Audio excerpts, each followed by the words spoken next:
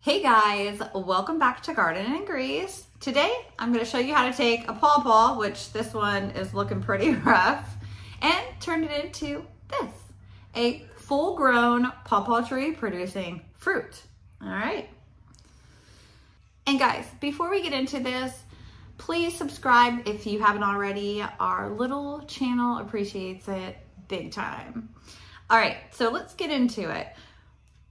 I've got some footage of some that I had started last year at this time and have grown them into seedlings or saplings or whatever you would refer to it as. They're little trees and they're literally out in our food forest already, and I've got more that I need to plant this week whenever the rain lets up. It's just been raining like crazy. All right, so what we're gonna do is my little pawpaw I just didn't eat it fast enough. It's shriveling up right now. That is one of the reasons why you won't see pawpaw in grocery stores, is because they have a very short shelf life. So in reality, the only way that you're gonna be able to taste the delicious pawpaw, which there is no fruit that compares. The pawpaw is amazing and it's creamy and delicious.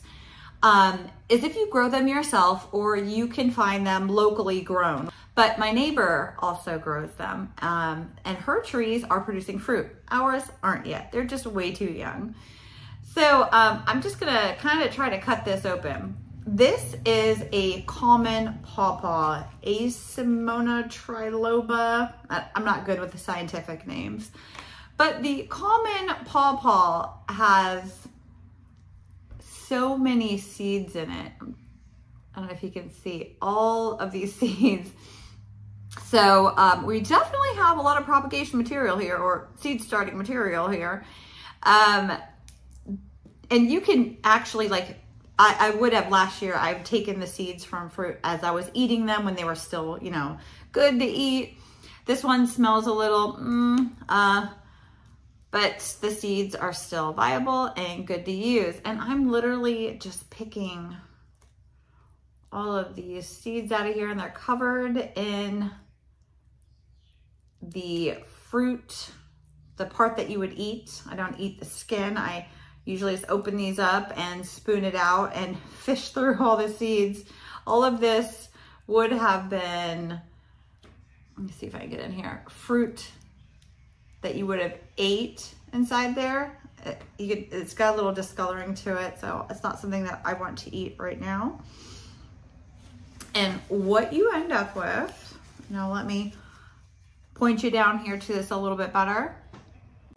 So from that tiny pawpaw, these ones are small. You can get varieties that are bigger, and I would like to actually find some.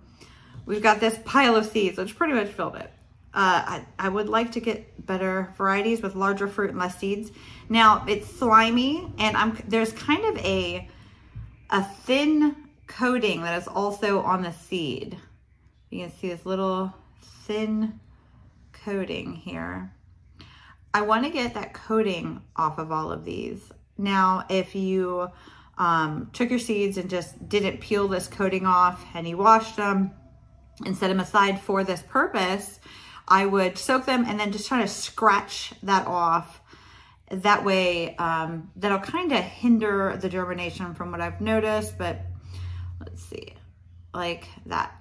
We're gonna clean all of this off really good when we're done, but I'm gonna go through and kind of use my nail to puncture that little kind of clear sac. If it didn't have the fruit on it and I would have just kind of dried these off first, you would see it really good, but it just comes off really easy if you do this right away. When you open up your fruit, it comes off really easy like that with my nail.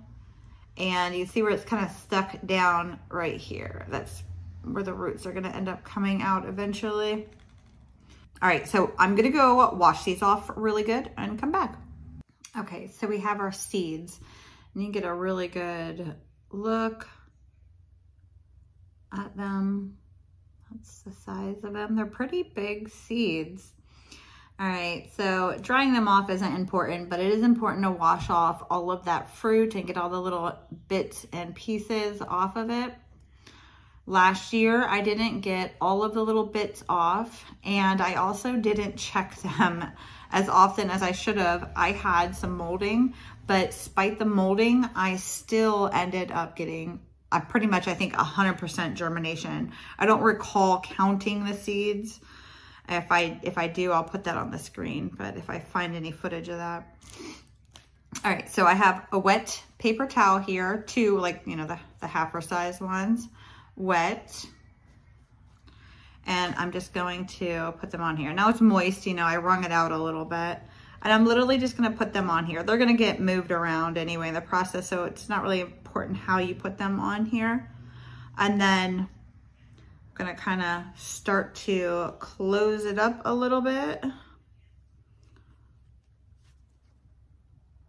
I want these to stay moist.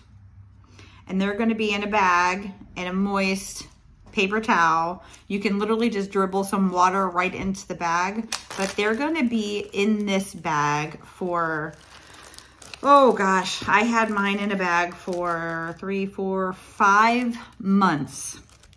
All right, so I put them in a Ziploc bag and I'm gonna seal it up and I'm gonna write on here what it is and the date that I put them in the bag.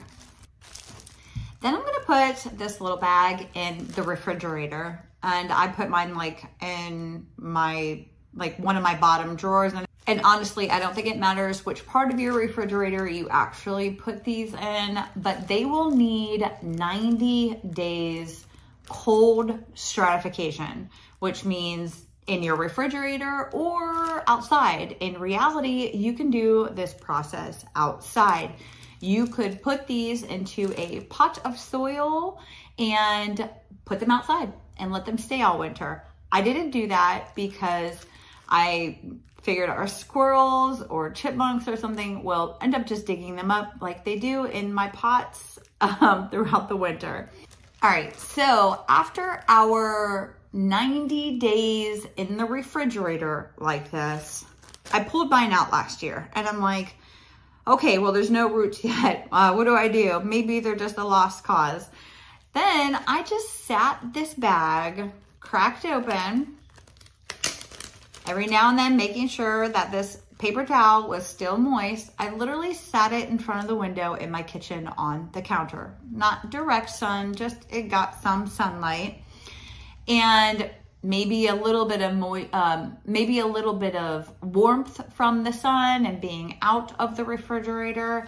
And a month later, I opened up the paper towel and looked, and I had roots. I had nice size little roots out of almost all of them. Some of them just started to peek like a tiny little nub coming out of it.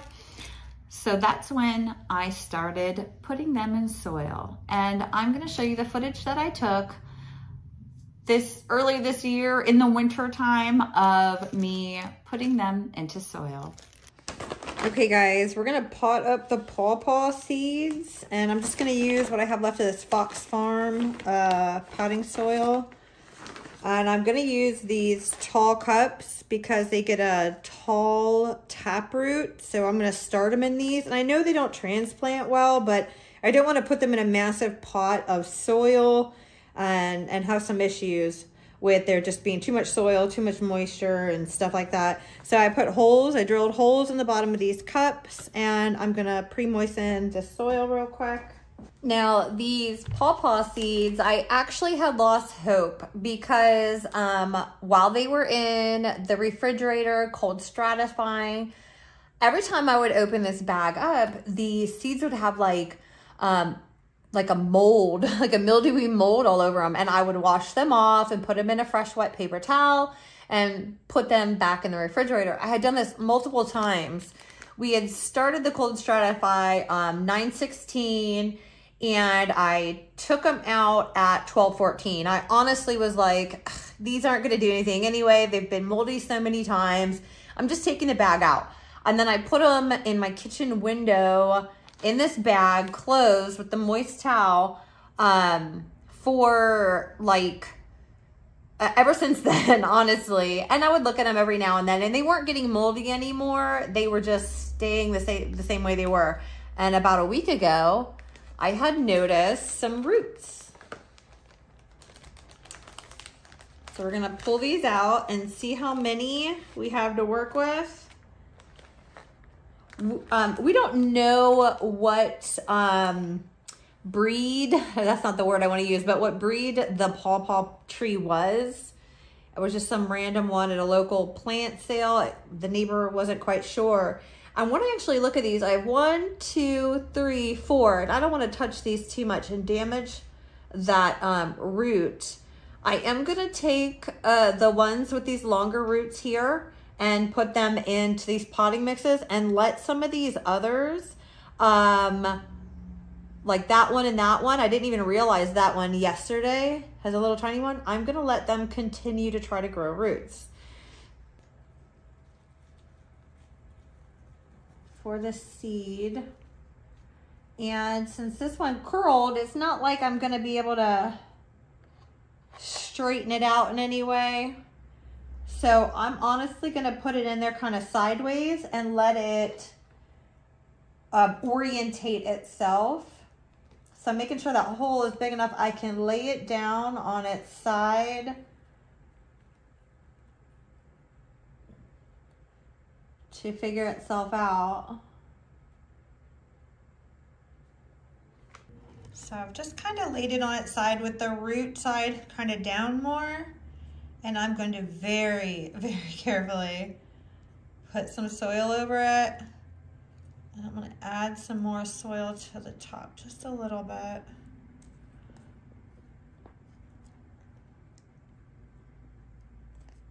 Probably going to add about a total of 1 inch of soil on that. And I'm not going to press. I don't want to break that. So what I'm going to do is water and let it kind of settle itself down in. I know it should be, you know, intact with the soil all the time so there's no air pockets. But I don't want to break that little root, so I'm being very delicate right now with it. And I'm going to do the same thing over here with this one. Now that's orientated a little bit better, so I am going to take and put the root down in this one. It hasn't really started to curl too much to the side.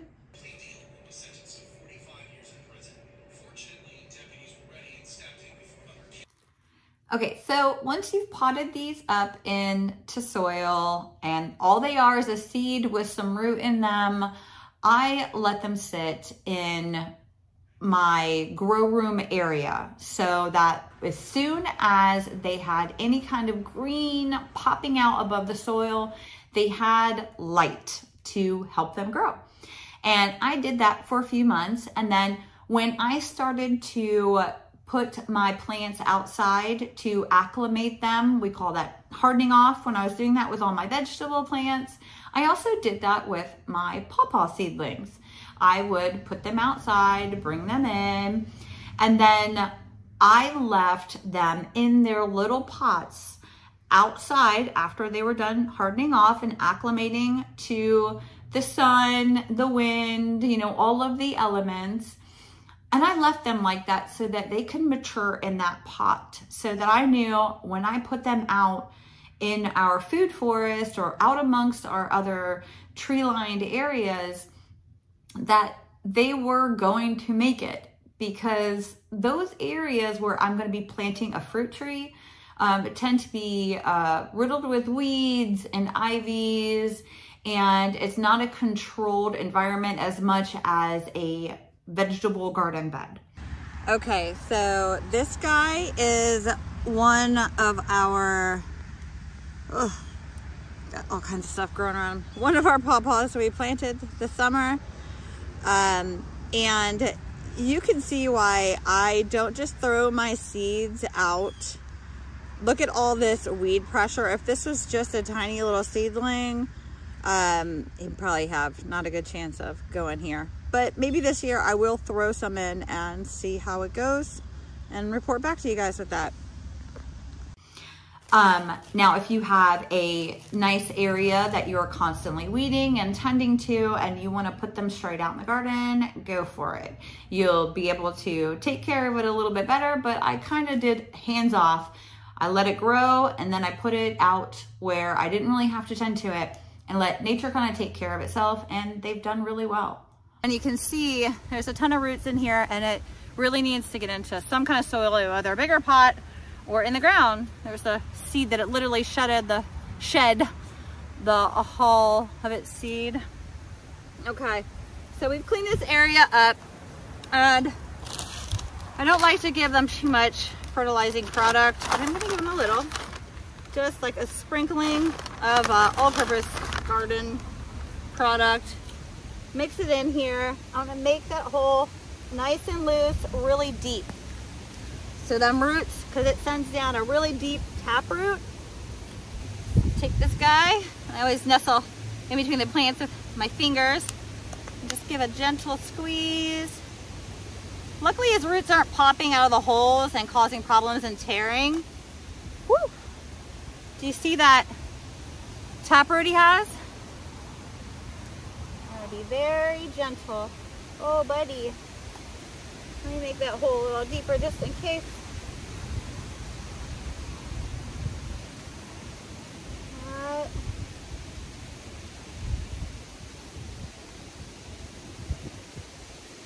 I do have some that were smaller, and I have yet to put those into the ground. They are gonna go in this week when all of this massive amount of rain goes away and I can actually get out there and do some gardening. I'm gonna put them in the garden. Okay, so these are some that I'm gonna be planting out here this week when I get a break in the rain. We have 1, 2, 3, 4, 5, 6, 7, 8 in here. I literally had, I believe, 100% germination and success. There's a little bit of nibbling going on some of these, but that's okay. My biggest concern is that they've been in a pot a long time and they've got some pretty big root systems. They don't like their roots messed with. So, but I've had good success on the other ones. So I think we're gonna be a-okay. When they were in their pots inside and outside, every now and then when I thought about it, maybe once a month or so, once every 6 weeks, I would put in some fish emulsion fertilizer in the, you know, like mix it up in water. Just when I was doing my seedlings inside, I would do those as well. And then outside, when I would fertilize my garden, I would also fertilize the pawpaw. I don't know if that is actually suggested, because there's some plants that don't really need that, but there really is no nutrition in the soil when they're in a pot. So I figured you might as well give them something. Now, don't expect that you're gonna be getting fruit in the next year or two.